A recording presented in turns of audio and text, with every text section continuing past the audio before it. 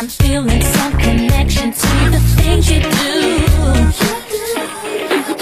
I don't know what it is that makes me feel like this. I don't know who you are, but you must be some kind of superstar. Hello universe, yes, it's me, it's Chloe, and welcome back to my channel. So for this video, as you guys can see from the title, we're doing a Shopee haul. So I bought some clothing items, some bags, random items, and accessories from Shopee. Super happy with all the items that I got.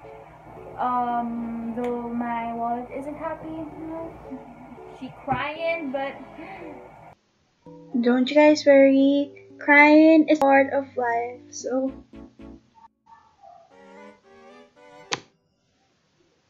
now let's move on to the video. So I'm gonna start with the favorite clothing item that I got, and it's this top. It's this angel baby tee or crop top. Super nice fit. It makes your bust look big, but your stomach look flat, ganon, and your waist look small. So like some slim thick fit. And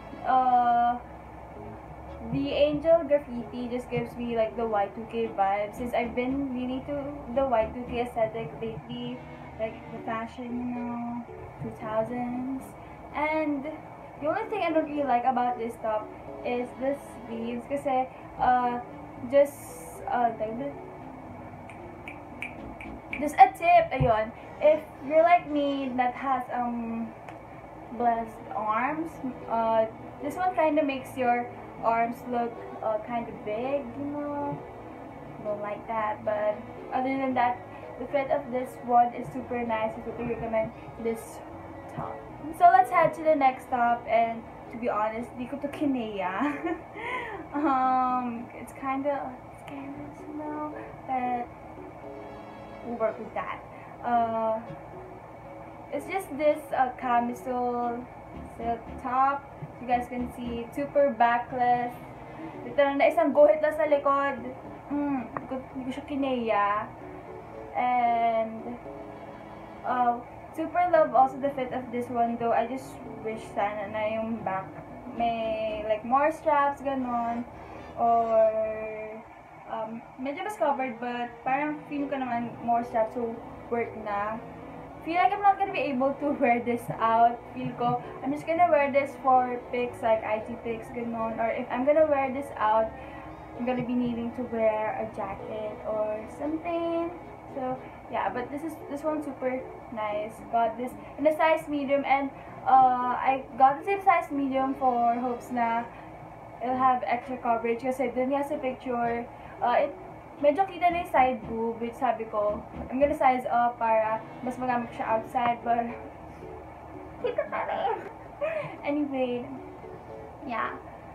This one's super cheap. I think this one's less than 130 pesos or 120 pesos. So, yeah. So let's head to the next top, and it's just this super nice purple red knitted button down, button up top. This one's kind of trendy right now, so I got one in the color violet, kasi feel ko I have like most of the clothing pieces that I have is like white, so decided to get mas solid the color. And this one, I really didn't expect the quality of this one, since this one's like less than 200 pesos, and the fabric isn't thin, as you guys can see. Hindi siya manipis, and this one super fits me well too. Though the only thing I really don't like about this one is the holes of the buttons, which is medyo masyado siya malaki. So kita nyo naman, kita yung hole, diba? But kaya naman, you can wear this like as is, or parang a bandeau sa loob or bralette, and nakalabas lang yung button. So super love this top, and this one can go well with jeans, with skirts, and with shorts, which is super nice. So for the next top is actually a bralette. It's this bralette here. It's just this triangle bralette. Super didn't expect also the quality of this one, since it's only 77 pesos. That's 100, diba? Bongga na. And I was planning to use this as a top sana. Kaso, ano, it has hooks sa likod na mukha na siyang bra. So, that's okay. This one's super nice. I mean, if you have like mesh tops, if you like wearing mesh tops, this one's super nice. And, pwede mo siya panloob. You can also wear this one as is. Pero, feel ko if I'm gonna wear this as is, I'm most probably gonna wear a jacket or a polo. Yeah, super nice and super cheap. So now let's head on to the dresses, and I got two. This is the first one. Okay, this is the first one. This is the first one. It's just a bustier white bodycon dress. To be honest, I didn't really see myself buying this one kasi this is like the dress I always see on Shopee. Ito yung, this one's like the dress that everyone has. But that's okay. Feel ko na I kinda get why everyone has it kasi it's super nice. This can go like with casual, fancy. If you want to go casual, just wear this with sneakers, or if you want to go fancy, just wear this with like heels. And I feel like after quarantine, this is gonna be my go-to dress, like palagi, kasi it's just super nice fit. Though if you're gonna buy this, you want to wear like white cycling ganon or undergarments kasi it's kind of sheer. I mean, it's like the tela isn't too makapal, pati hindi rin ganong manipis. Pero like when you wear it, dito sa bottom, when you wear it, it's kind of sheer. So I suggest, just a tip if you're gonna buy this. Pero may naman, may ibang colors na to, which is black and pink. Feeling ko, if ayaw mo na mag-effort na maghanap ng white na cycling, just go with the black. This one's super nice. I super recommend this one. I think this one's the most expensive. It's just 271 pesos. 1, 2, 3. For the next dress, it's this. I super love this one. It's like this slip floral dress with like a slit and with lace details.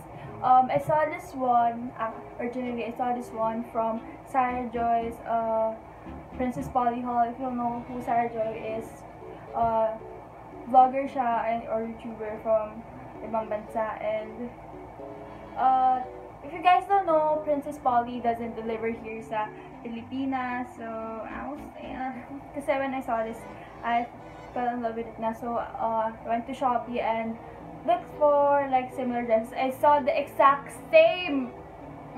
And for a cheaper price. Super nice. Though, one thing about this one is like the tela. If you stretch it, I suggest, to be honest, di ko alam kung mag-size up or just stay with your size kasi dahil hindi ko na-get yung sinabi ko dito sa part na ito, mas can explain it. Basically, don't size up for your height. Just because you're tall, wag ka na mag-size up because halos wala siyang difference. 1 cm nga lang sabi ko kasi I checked the chart after buying it. So, size up for your size, not for your height. I size up kasi sa length, to be honest, parang medyo wala siyang difference, like mga 1 centimeters lang. So, I suggest don't size up for the length, size up for the size mismo. Pero, I feel like, if we think the super gonna fit, kasi if super fit, I tried to alter this one kasi, and when I made it super fit, it became like see-through. So, normal lang na parang ganito, mas may pagkonting scratches yung fit niya. I think this one's super nice. Also can go with casual and fancy. Just go with sneakers or heels and you're good to go. Super nice. So, yun nga, yung tela lang. It's kind of manipis. And if you stretch it out talaga, it's kind of see-through na. So, I suggest you don't go with a super tight fit. Ganon. Yeah. Just wear dark undergarments and you're good to go. And these are the type of dresses I see like from y2k, ganon, like slip dresses with like lace details. So I got this one now. So for the last clothing piece, this isn't real pearls obviously, but like what I said, like cheap dupes. 1, 2, 3, go. So for the last clothing piece that I got, I have here a skirt. It's just a violet plaid skirt with pink and yellow details, and it has 2 slits. I super love this one. If you guys don't know, plaid was kind of a thing noong 2000, so you guys know, diba nga? I've been really into the Y2k aesthetic lately, so I got this one. And super cheap, 100 something pesos lang, and I saw these in other shops for like 400. So I think this is such a steal. Though to be honest, at first I didn't really like the fit because it was just one size. Pero ako na lang gumawa ng paraan. I sewed it inside, altered it, and super nice fit na. So yeah, don't like the fit, just sew it, and you're good to go. You can really you can style this with like basic tops or you can style this with like basic tops and you're like good to go. And yeah, I recommend this one. And also I also altered this one. Hindi naman altered, sinuko ko lang sa likod para kasi medyo maluwag pa rin siya sa akin. So yan ko siya ng konti. Ginano ko siya ng konti. Kasi if masyado kong magiging zipper na siya. So yeah. So now let's head to the bags. I only got 2 bags. Pero they're super nice naman. First one is this one. It's just this white and blue plaid bag, and like what I said, plaid was a thing back in 2000, so I got this one. This one's super nice. I think this one's like the most affordable one. The most affordable one I saw sa Shopee. It's like brandy Melville's style, like cheap dupes or something. And yeah, gold hardware, and it also comes with like a longer strap. You guys can see, adjustable. This one's adjustable, this ink, but I feel like mas magagamit ko to. Also has like a zipper inside. May stain din siya dahil sa cake. Ginamit ko na kasi ito. And yeah, dito rin sa labas may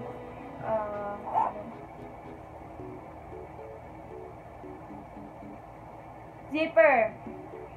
So yeah, this one's super nice. I also recommend this one, sobra. And yeah. So for the next bag is this cow print bag, This one's just a cow print bag. It has silver hardware, and to be honest, hindi talaga ito yung gusto ko. I wanted the one without the chain, pero it arrived with the chain. Pero feeling ko kasi medyo nakakalito kasi yung variation.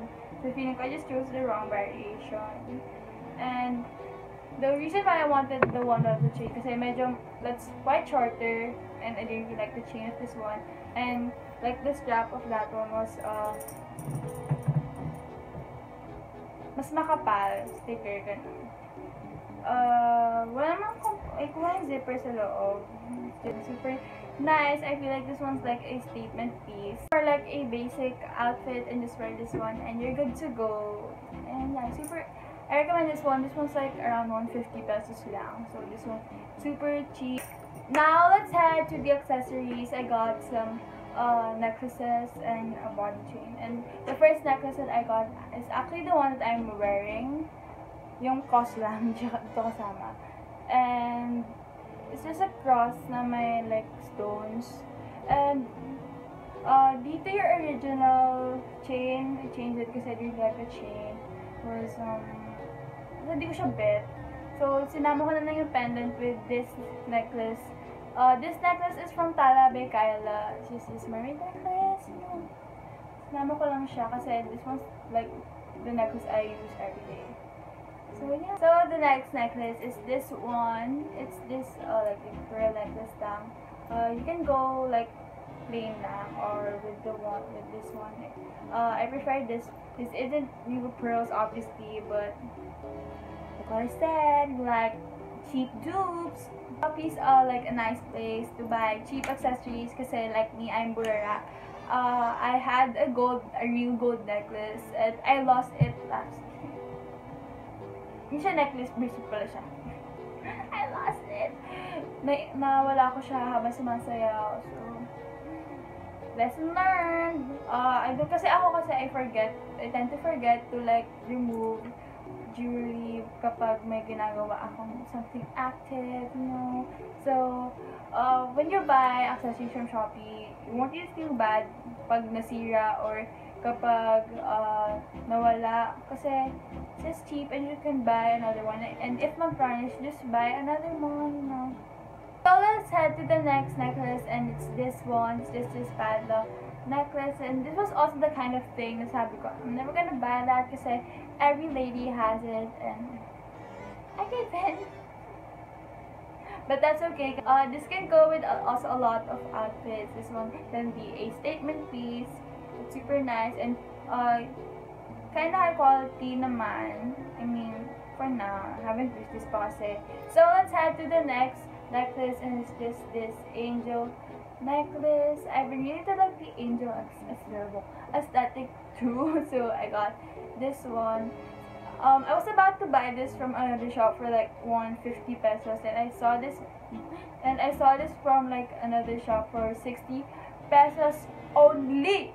So, you know, pero like this na 150 shop kasi it had like other words, pero I was going with the angel, and I think like this rhinestones just screams Y2k, so I got this necklace. I think this can go with also a lot of basic outfits, so yeah, recommend this one. And I bought silver necklaces kasi I don't really have silver like accessories. I'm more of a like gold person, eagle for gold. Pero I feel like there's just some outfits na mas maganda if it has silver accessories, and may outfits na mas maganda if gold. So, bumili na ako ng mga silver. For the next necklace, it's this dragon.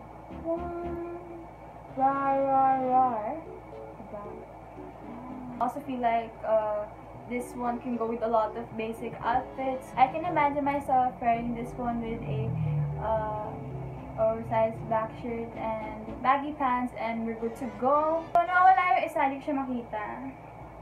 Pero I just bought 2 scarves. It's just, the first one is this one. Just a animal cheetah print, and you know, also Y2k animal print, so I also bought like carpet bag and this one. And this one can be used like as a headscarf, like a normal scarf, ganon, a headband, even a mask. But if you're gonna wear this a mask, just wear it for like fashion purpose and outfit purposes. Still wear a surgical mask inside kasi this scarf alone won't protect you. So yeah, got this, and I also have one more na ganito. Just can't find it. Pero it's just like a fancy Nemarot na print. So yeah. And to the last accessory, I got a body chain.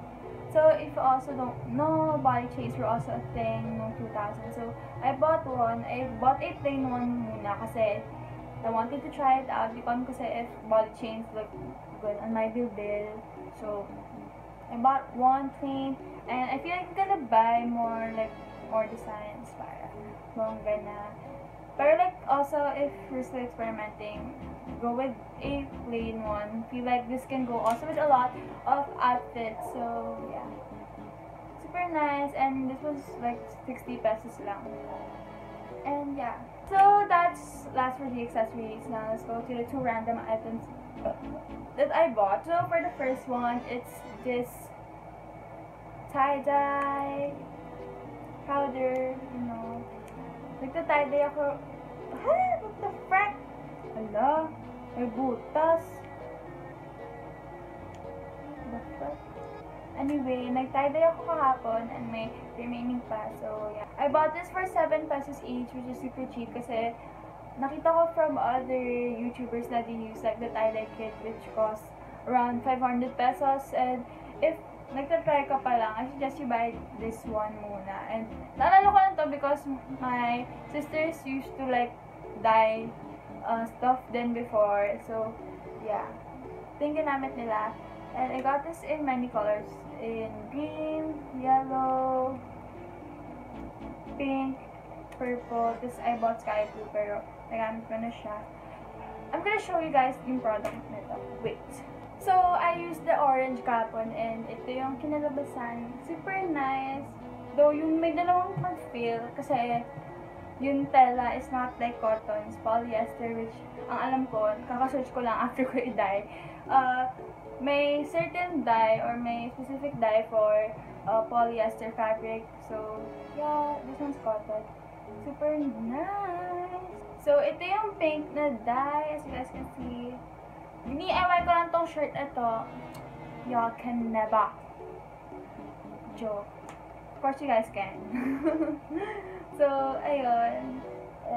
This pink dye. And what I learned about this, kasi yung isa sky blue na ginawa ko, inano ko rin siya, like nag-add lang ako ng water kasi wanted like to make it super light, ayun. Pero, yung water doesn't really affect yung lightness or darkness ng color. May specific color talaga. If we're just gonna add more water, it's just really gonna dye like the fabric. Like from white, magiging kulay blue lang siya. Something like that. And, you have to control the water kasi kahit i-add mo siya ng water, hindi siya magbabago ng mukha. Pero, once it dries out, magbabago talaga. Parang siya. Char! And for the last item, so I got this binder and I bought the pages and the binder separately, pero I bought it from one shop lang. And it's just A5 kasi I'm starting online classes soon. And I feel like I don't really want too many, like, one notebook for each subject. So, I just got this one. I'm planning to, like, put binder dividers na lang for each subject. Para, and what's nice about this one, kasi I was planning to get, like, the bullet journal na lang. Pero, I went with this one kasi kapag naubusan ka ng pages, you just add and add. Nasa isang binder pa rin sila. Pero when you buy, like, yung bullet journals, dapat bumili ka na lang sana ng normal notebooks, pero I still bought one, pero from a bookstore. I still bought one bullet journal for my planner lang. So yeah, this one's super nice for online classes. If you guys are also starting classes, para nasa iisang notebook na lang siya. Okay. So that's all for my shopping haul. I hope you guys enjoyed this video. Sana na-inform kayo with this stuff, and I hope you guys like the stuff that I got, and if you're planning to buy it, go for it. And yeah, thank you guys for watching. Comment down video suggestions for my next video. Thank you for watching. Bye!